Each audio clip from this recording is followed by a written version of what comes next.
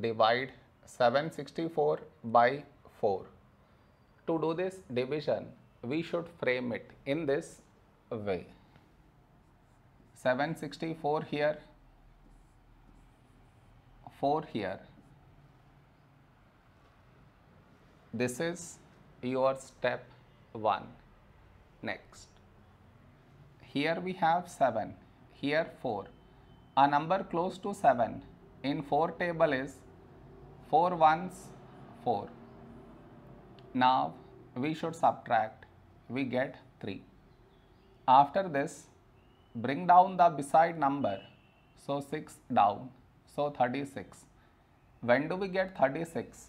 In 4 table, 4 nines 36.